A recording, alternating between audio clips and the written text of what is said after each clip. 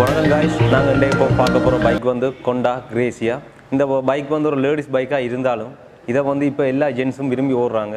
ஏன்னு சொன்னால் இந்த பைக்கில் இருக்க ஸ்டைல், அதில் இருக்கிற பிரேக் சிஸ்டம், அதில் இருக்க கலர் ஆப்ஷன் எல்லாம், இந்த பைக்கில் இருக்க அட்வான்டேஜ் எல்லாம் வந்து இப்போ ஜென்ஸையும் வந்து கவர்ந்து கொண்டு இருக்குது. அந்த வகையில் நாங்கள் இப்போ இந்த பைக்குக்குள்ளே போவோம். இந்த இன்ஜின் வந்து 125 cc சிங்கிள் சிலிண்டர் இன்ஜின். இந்த இன்ஜின்லேருந்து எங்களுக்கு கிடைக்கிற அவுட்புட் பவர் வந்து 8 bhp பவர் வந்து 6500 rpmல கிடைக்கும். 10 Nm டோக் வந்து 5000 rpmல கிடைக்கும். இந்த இன்ஜினில் இருக்கிற கியர் பாக்ஸ் வந்து ஆட்டோமேட்டிக் கியர் பாக்ஸ். அடுத்ததாக நாங்கள் பார்ப்போம் வீல் அண்ட் டயர்ஸ்.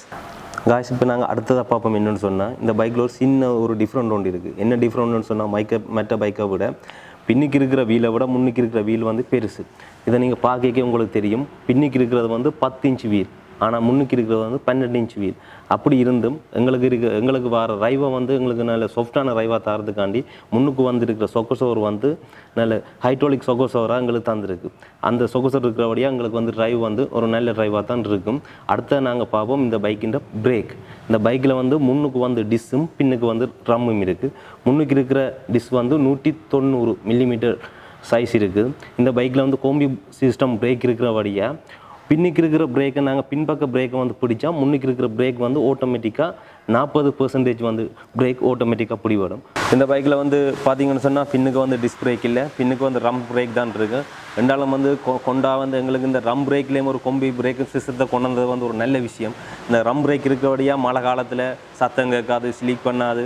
அதில் அந்த வகையில் ரம் பிரேக் இருக்கிறது ஒரு நல்ல விஷயம். அடுத்தது வந்து சைலன்சர் மக்காட் வந்து எங்களுக்கு வந்து ஒரு பிளாஸ்டிக்கில் தந்துருக்கிறபடியாக எங்களுக்கு சேஃப்டி கூடவாக தான் இதில் இருக்கும்.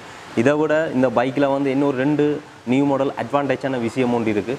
சீட் சுவிட்ச். இதில் இருக்கிற சீட் சுவிட்ச் பார்த்தீங்கன்னு சொன்னால், நார்மலாக இந்த சீட் சுவிட்ச் நாங்கள் வேலை செய்யாது. துறப்பை போட்டு இதில் சீட் மார்க் ஒன்று இருக்குது. அந்த சீட் மார்க்குக்கு ஆஃபுக்கு மேலே நாங்கள் திருப்பினா பிறகு சீட் பட்டனை புஷ் பண்ணினா சீட் வந்து ஆட்டோமேட்டிக்காக திறக்கும். இந்த சீட் பட்டன் முன்னுக்கு இருக்கிறவடியாக எங்களுக்கு துறப்பு பின்னுக்கு கொண்டு தேவையில்லை, பெட்ரோல் அடிக்கிறது ஈஸி. எல்லா வகைக்கும் இந்த கொண்டா இந்த சீட் சுவிட்சை வந்து முன்னுக்கு தந்தது ஒரு நல்ல ஒரு புது விஷயம். அடுத்தது நாங்கள் பார்ப்போம் இந்த மொபைல் ஹோல்டர்.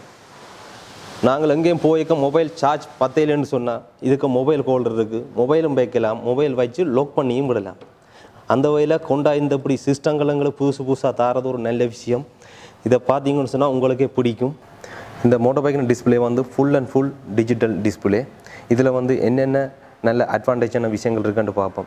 இதில் வந்து பெட்ரோல்ட அளவு, அதாவது fuel gauge, trip meter, RPM metre, அடுத்ததாக வந்து டைம் இருக்குது. இதில் வந்து இன்னொரு எகோ மோட்டோன்ற ஒரு லைட் சிஸ்டம் ஒன்று இருக்குது. அதே நீங்கள் பாருங்கள், இதில் பச்சையாக வருது, அதான் வந்து எக்கோ மோட். அதாவது பெட்ரோல் வந்து எவ்வளவுக்கு வேலை செய்யுதுன்றதை நீங்கள் ட்ரைவ் பண்ணிக்கான்னு அதில் நீங்கள் பார்க்கலாம்.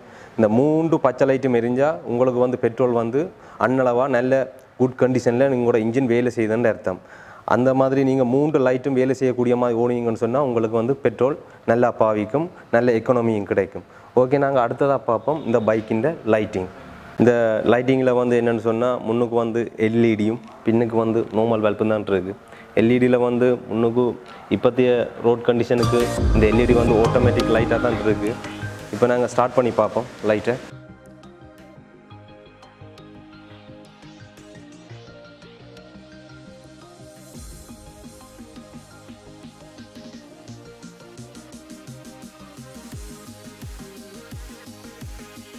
இப்போ நாங்கள் பார்ப்போம் என்னென்னு சொன்னால், இந்த பைக்கின் பெட்ரோல் டேங்க். இந்த பைக்கின் பெட்ரோல் டேங்க் வந்து 5.3 லிட்டர். இந்த பைக்கில் வந்து எங்களுக்கு கிடைக்கிற மைலேஜ் வந்து 50லேருந்து 55க்குள்ளே கிடைக்கும்.